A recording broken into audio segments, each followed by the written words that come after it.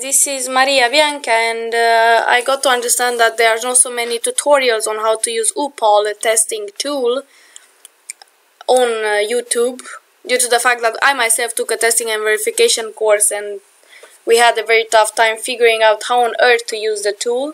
So I just decided that maybe it's a smart idea to actually make a small tutorial on that for noobs just like me. So our scenarios, we will end up taking a scenarios and we will have to model check it with this tool called Uppaal. And then our scenario says that, I will very quickly go through it, you will find it in the descriptions below. It says that we assume that we have two cars that simultaneously search for a parking space on a street, and they can move forward, backwards, and they have several sensors that will query a parallel automaton that models the street layout, right? So we have two cars that have some sensors that query on one side if they have a parking spot or not. Our scenario says that we have two parking spots, and then obviously the cars cannot park in the same place simultaneously. So that's very important. Also, we can fix or choose an arbitrary delay, the way the cars will move, and then we assume for these scenarios, only for simplicity's sake, that the street is 5 meters long, it has two suitable parking spaces. We can choose them ourselves or we can randomly assign them, but in this case scenarios we just choose two random places. And then it takes a car 1 meter to park, and in the only way for the parallel automata to communicate is through shared channels. We are not supposed to have no globally shared, or at least as little as possible globally shared variables in our system. It's like in any programming, in any form of programming that we do, is not good practice to have global variables, right? So our street, we have two cars on a 5 meters long street that has two suitable parking spaces, and the cars are not supposed to park simultaneously on the same parking spot. So how does Uppaal work? It basically is like a state machine that does what a state machine does, right? It just moves states. That's it. So we have to think, what does our scenario implement? It says, first of all, we have two cars. So we basically create, here we create a project. In Uppaal, we already have it, project. Here we write any global declarations that are made. And then we also create project. So this template is like not project, sorry, it's an object, right? It's like in Java, for example, you have, or any object-oriented programming, you have an object. So we can declare this as object. This is where we use the declarations for that specific object.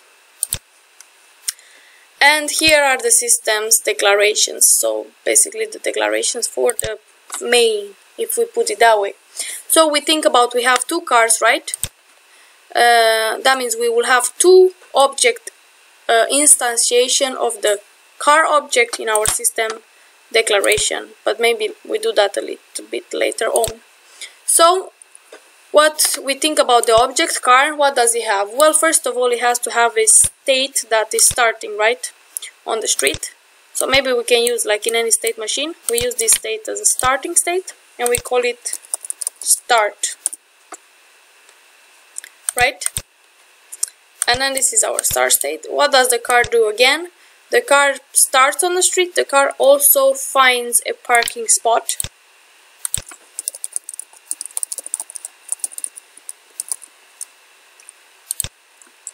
The car, after the car finds the parking spot, well then, of course, it performs the parking spot.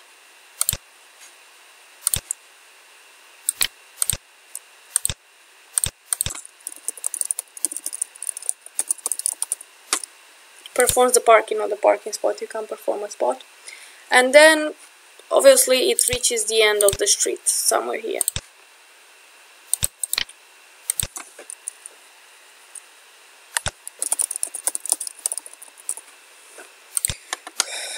So what does our car do? Well, first of all, it moves. starts moving on in this state machine.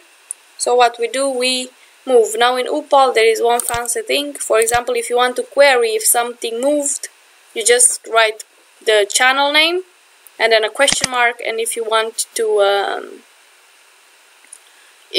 tell it to move, then you just obviously move it, as in move and exclamation point. Yeah, sorry, I was a bit off. I had something to fix. But as I was saying before, this is a channel, and the channels have to be declared in the project declarations, otherwise we won't know what channels are in the project and how the staff communicate among themselves in our scenario.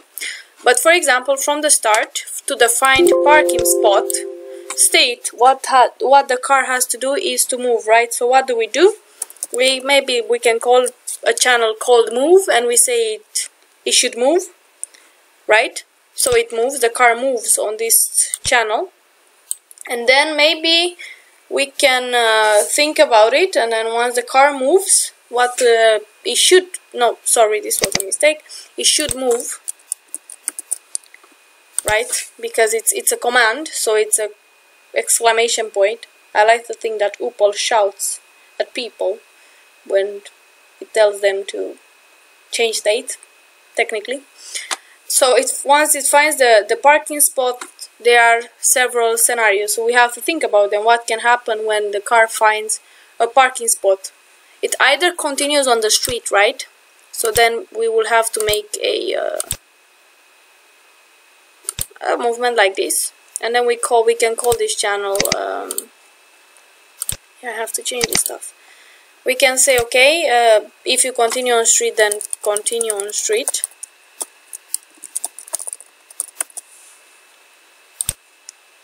Right? This is called continue on street.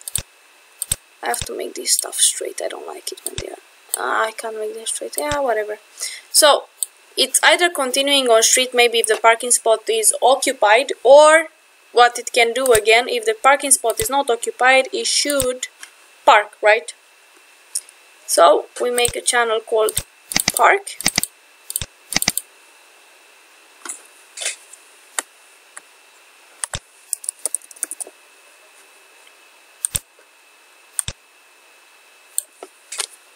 So we make a channel called park, and then what it's supposed to do, it actually parks.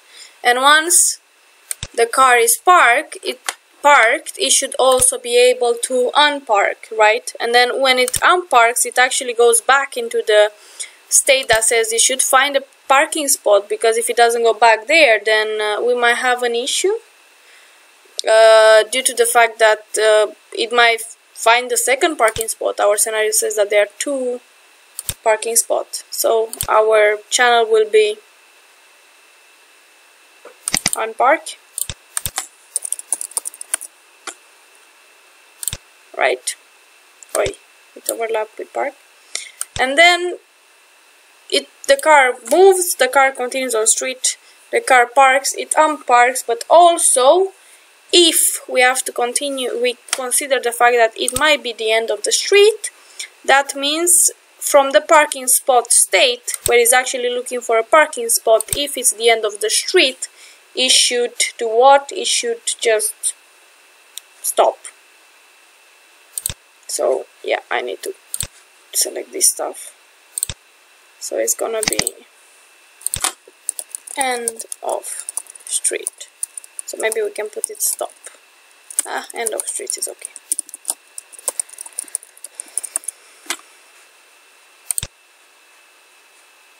Yep. So this is basically, now we shouldn't call it the same thing. Maybe I should call it this one exit street state. So this is our very simple scenario. We can actually simulate it, right? Okay, we have some syntax error apparently, so we can't simulate it yet. Oh yeah, we didn't declare. You see here, you can actually see your errors. So we didn't declare the channels, of course, and we didn't declare what on earth is car, so the program doesn't understand what we are talking about. So we will have in our declaration, we will have channel park, on park, move, and end of street, and also continue on street, right? Yeah, I guess I should save this one. It's always good practice to save it. Tutorial. This keyboard. Good. So we go back to our car. Yep, we can actually declare a clock on the car, maybe in declarations, and then we can say clock wait or something, because it says that we can actually choose a time, and then we will implement it a little bit earlier, that one. Technically breaking my clothes. And then in the system declarations we actually have to instantiate those objects, right? So we will end up having two cars, which means we have car 1, and that's a car object. It's very similar to Java, the syntax. And then car 2, also car object, and then we have to add them to the system. Yep. So let's see now if we can actually simulate the model. We do have still some errors. What's the problem now?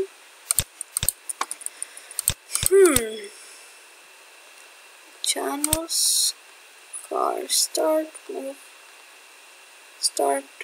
move, continue on street, park, on park, end of street. Yeah. For some reason it doesn't understand our just let me think. What's the problem? Oh, I know why. These are not supposed to be here. So this should work now. Let's see now. Yep.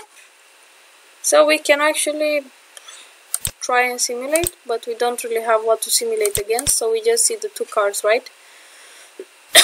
It's in the deadlock. That's exactly the transition we never want to go inside. So what we think now, we made our cars, and maybe we can consider about creating two lanes as objects. So we have one lane and the other, right? Or we have two states of the street, right? So we could create another.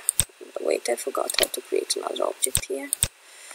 Edit. Maybe we have. I can just copy it and no. Apparently not. This is stupid. How do I add tools, help, edit, insert? Yeah, okay. So I've inserted another object. We can call it maybe lane or street state or whatever. And we shouldn't forget to declare it in our system declarations. So we should have maybe right lane. It's an instance of lane. And then left lane or instance of lane as well. Right, and then we have to add it to our system. Lane. Good. So we go to our lane and then we have to consider, okay, what does our street actually have? So we go here and then we say, well, our street should have maybe a street beginning. We have this one. And we call it street beginning. Or beginning of street.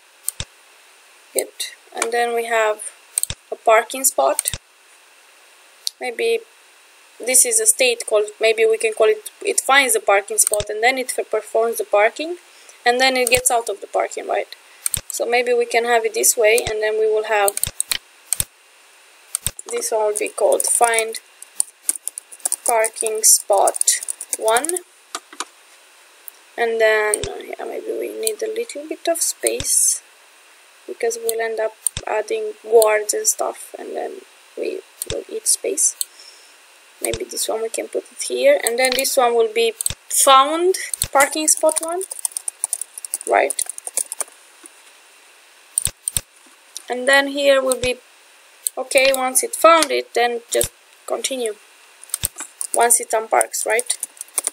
So now we have to think, okay, now this is the interesting part. We create channels, but this stuff we don't tell, this time we don't tell it what to do, but with query if it does it, right? So before we used to put move exclamation point, which means move as an action, but now we actually query to see did it move. Then if it moved, it should move into this specific state. If it moved, then maybe it should park.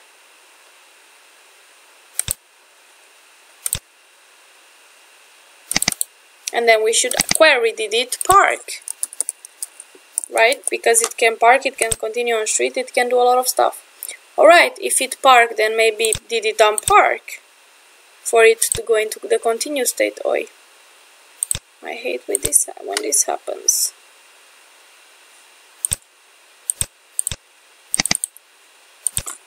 Unpark. No, this is not a guard, this is a synchronization. And then, okay, if it didn't park or something, it should just continue. And then we just make a channel that makes the transitions from one to the other.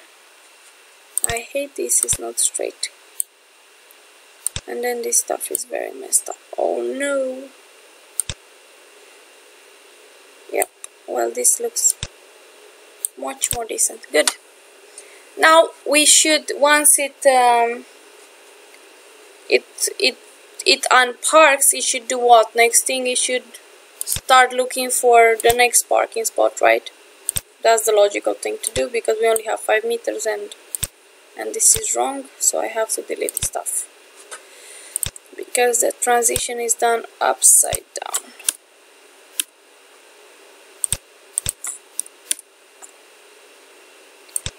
So this is here, and then we have,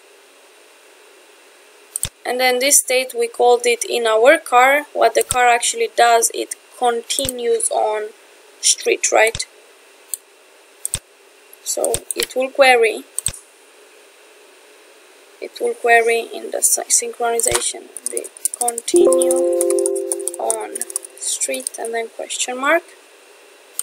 Good, that's one thing.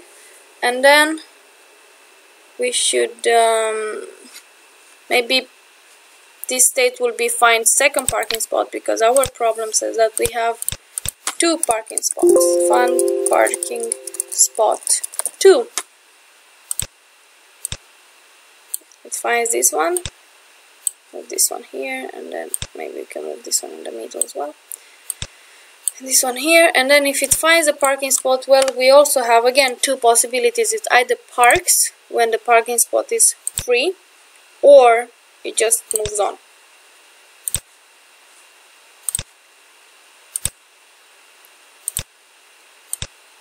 So it will be like this, and then again another triangle. And then maybe I can make them a little, oh no. Yep. So this will be maybe found parking spot 2. And then this will be, I don't know, another state that we can still keep to continue, to the state continue on street. For simplicity's sake, I will just call the states differently, otherwise we'll have to modify the car object because they communicate within each other. And then here as well, like before, did it park? If it parked, well, did it unpark?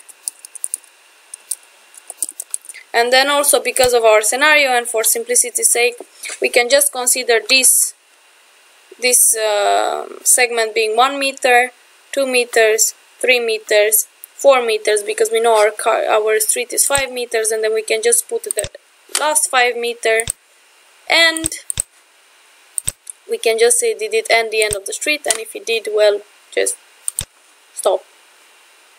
Right. So here maybe we can query end of street, question mark, and then we can call this, we call that one street beginning, we can call this street end. Good. So right now we have the two states of the street, or the two lanes, and then the system declarations, and then the cars on it, so we can actually watch them on the simulator if we don't have, yeah, we have some syntax errors, of course. It doesn't find this stuff. Maybe I misspelled it. Yes, I did. No, still. Okay. Oi, I called it actually left, which is actually lane.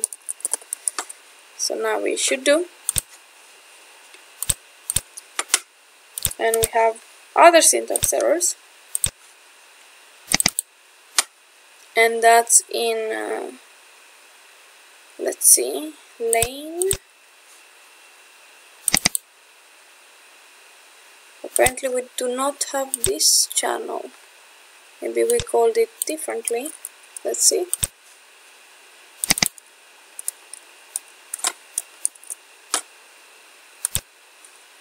We should have this channel.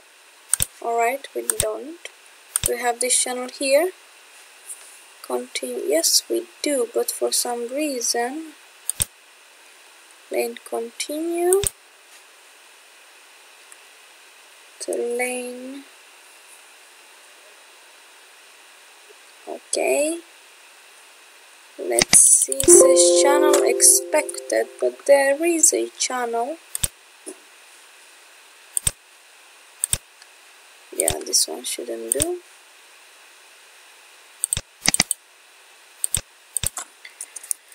Let's see. How did it declare it here? So we have 2, 4, 5 channels, and then here we have 2, 4, 5 channels. That's correct. And then here we have 1, 2. Yep. Then I don't get what's the problem. Maybe we left any empty space, because that's also possible. No. Let's see now. Oh, that's weird. Maybe I should just restart this stuff. Yeah, we'll just restart it. Yep, so I figured out why it was not working. Is because my channel is called exactly like my state. So maybe I should actually change the name of the state. And we put it street continue. And I think, hopefully, this should do. Exactly. So we can actually choose to move the car on the left lane, park the car 1, move car 2. You see it here, it moves. Here it moves. Now the problem is that I can actually park the car 2 on top of the lane, which is wrong, right? On top of the parking spot 1, because I'm only supposed to park 1 car at a time. So that's an issue. So now we will have to think or rethink how our states move. So maybe we'll have to give some guards. For example, we will have to make, maybe we can make maybe just 2 declarations that are global, and we say variables used for the lanes communication. And then we say boolean first car is parked, car parked, and then both of them we initialize them to false, and then we change them to true. This is second car parked in the case in which they are actually true. So, and then we go to our lanes and we say okay, oh, this is not a lane, this is the car. And then we say okay, the only time you can actually park is when, for example, we can actually park if the first car is my keyboard changed again. Car parked is false, and then it should update to true, right? This is how we do it here. So the guard, we use it exactly like anywhere else where we use guards, and it's a guard in order to actually proceed to the next state, like in a normal state machine, and then we actually update it after it proceeded, and then the first car becomes true. That means it's updated, right? And now we will have to actually arrange a bit this one because it's a tiny little bit messy. I want it in the middle. Yep. And then the same way, when it unparks, we also need to maybe give it some updates or something. So our second car will know that actually our first car unparked, so it is able to park itself on the first spot if it is free. So it says that if my first car parked is true, that was my guard because I changed this value before, then I say my first car parked becomes false. Right. So, yep, now we proceed to the next one, and then also here on this state, even though it doesn't have a name, maybe because this channel, I don't think it's necessary to actually give it a name because it will just complicate the car object, and right now it's a very simple example. So the only time it should proceed to the next one, it's when the first car parked is true. Otherwise it shouldn't proceed to the state called continue, right? We do exactly the same thing on this one. So we say when second car parked is false, then second car parked is true. Now you shouldn't get confused between, maybe it was not the best naming, the smartest naming. We shouldn't get confused that the second car park means necessarily the second car. It just means that if, for example, the second car number 2 parks on parking spot 1 before car number 1 parks on parking spot 1, then the first car has parked and the first car represents park number 2. So first and second are much more related to the position of the parking spot than to the car itself. Also, the only time it should park is when this place is empty, and then we turn it to true, and when it should continue is when actually this place is true, as in the position the parking spot is occupied. And then second car parked is true because we changed it before, and then it should update to.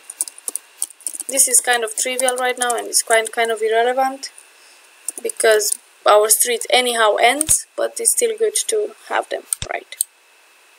So now we do this, and then we can go to the simulator and try again. So we say, okay, my car 1 moves, my car 2 moves, my car 1 parks, my car 2 shouldn't be able to park, but it does park, and then maybe why? We have to think about why does it park, because that's a problem. They are both on the same parking spot right now, and that's not good. Oh yeah. Maybe because our declarations are not completely correct.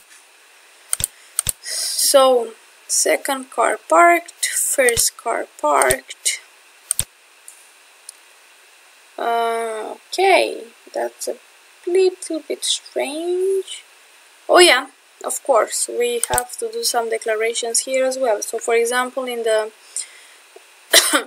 when the only time the car should continue on street, for example, the first car is parked on position 1, then the other car should continue on street if at least one of the guards, at least one of the cars are unparked, right? So we say if the first car is unparked or the second car is unparked, then just continue on street, of course, obviously. Wait, this is quite far away. So we go back to our simulator and then we try again. Let's see if we messed it up again.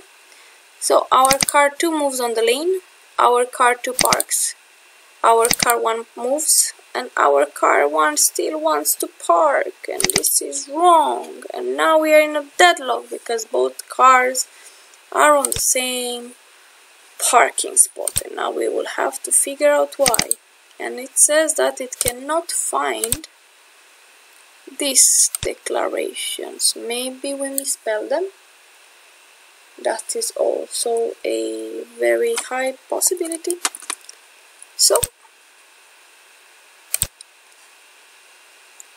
of course, because our updates is not an word, is not an if statement, but it's actually an action. So this should be equal, not double equal, like checking if it is equal, but actually assigning it to equal.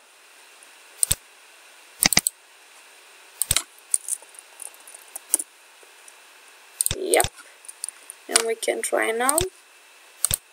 So our car 1 moves, our car 1 parks, our car 2 moves.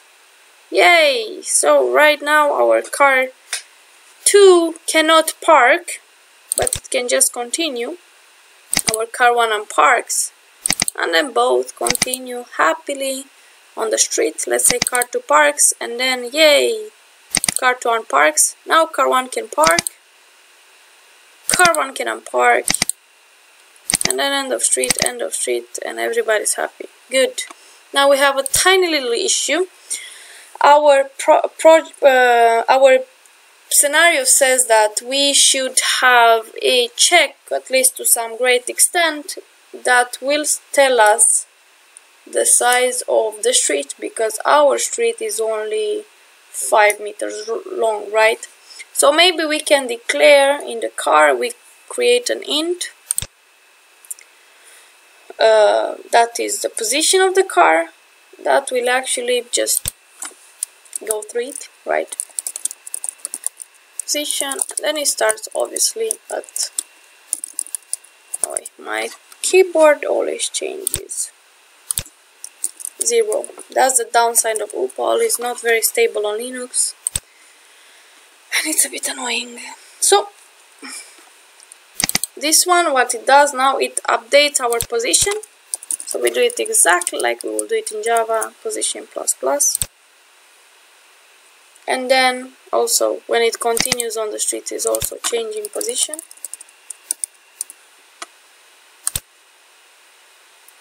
Right? Also when it parks, it of course changes position. Or maybe what we can do, once it's parked, we can actually turn the part. We can just make a boolean parked, and then we can actually set it to true. Maybe it's a good update, just in case. So we are allowed to make local declarations. The main declarations are actually the global declarations that actually bring issues, right? Column. So, and then we have, maybe we can just give it some time here, because we might want a timer if you want to run the scenarios automatically. So we can just say that wait, our timer becomes 0, and then it will unpark itself when our timer maybe it's bigger than 5. And then what it will do, our park becomes false, right? Good. And no, this is from here. What are you doing there? So, and then do we have any other thing to? I don't think so. And this is also from here. So this is a little bit cleaner. And now we go to the lane, and then in the lane we will end up having the street lane. We will end up needing the street lane as well. So the street length, sorry. So we will have the street lane, right? And then we will start counting from the street lane. So here the street length will just obviously update itself. And then due to the fact that here will be 2 states, so the street length will actually end up becoming 7 after all this, if the car parks in 2 spots. Well, then we just consider this one as 1 full street length, not as 2. So maybe we can just update the street length here. And obviously here, in the case in which the car is not in the car is not going to get itself parked, also here obviously plus, and then yep, in any of the states is good. And here I misspelled it.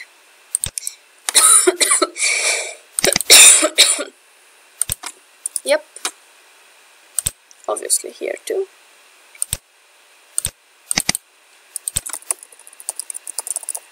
And last but not the least, the street length will change position on this specific transition.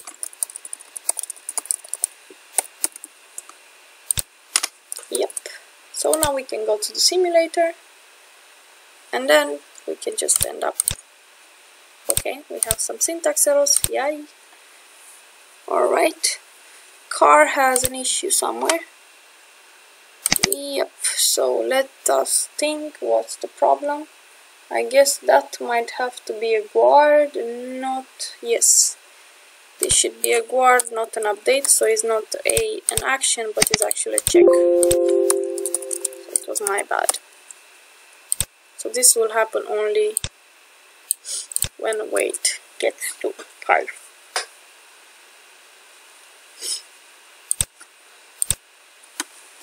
So we can actually end up just auto-simulating it, and we are not supposed to get any deadlock. That's the...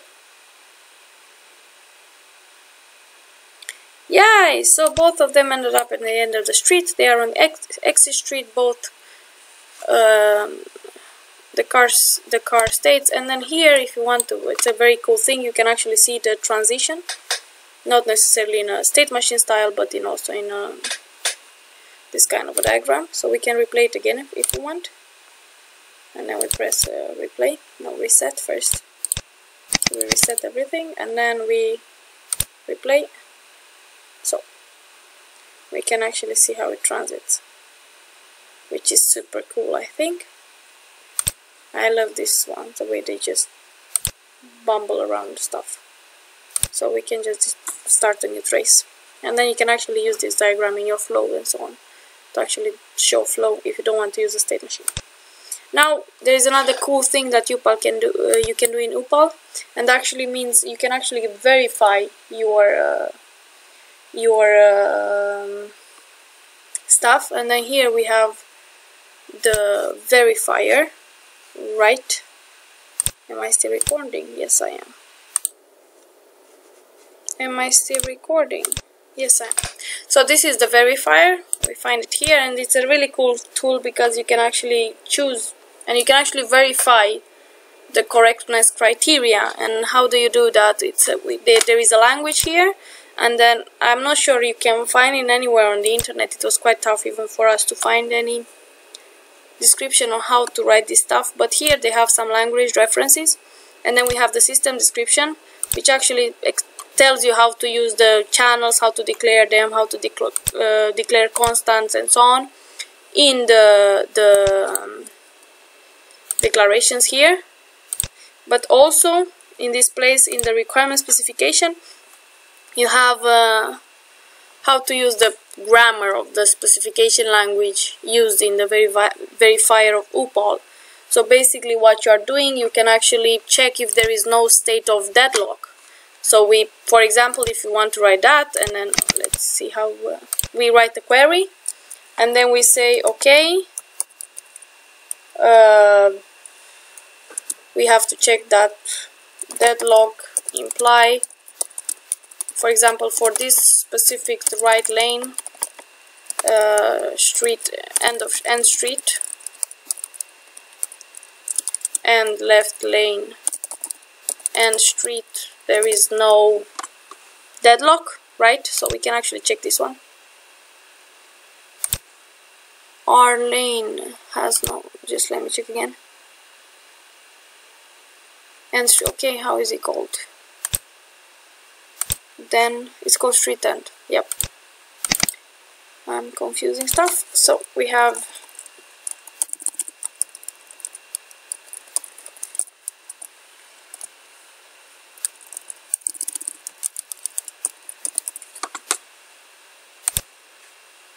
so it's verifying street. Oh, yep, street end. It's verifying. Syntax error, I ate a parenthesis, and I can check again.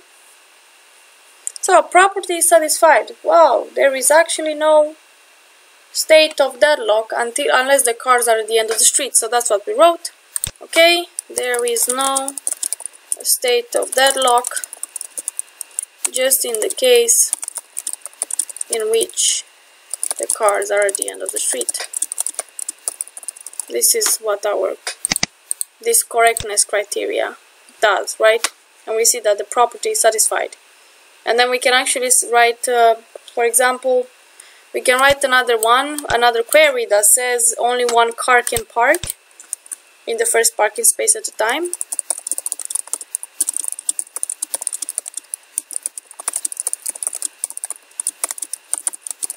And if you want to know how to write this language, you just go to the help, and then you go to this place, and then this one is actually explaining how to the semantics of the language, right? It says that this one evaluates to true if and only if all possible transition sequences eventually reaches a state satisfying P. This A with two this one evaluates to true if every reachable state satisfies P. So this is how you write it. We even have E. Yep, so you can read it up here. I won't stay to explain all of it, but it's some sort of yeah, it's a kind of logic once you read it through. So we can just write that. Maybe we can just say, okay, this one implies that let's think. So we actually have to check that because we are talking about the first parking spot, that means the position of the car should be maybe 2, right?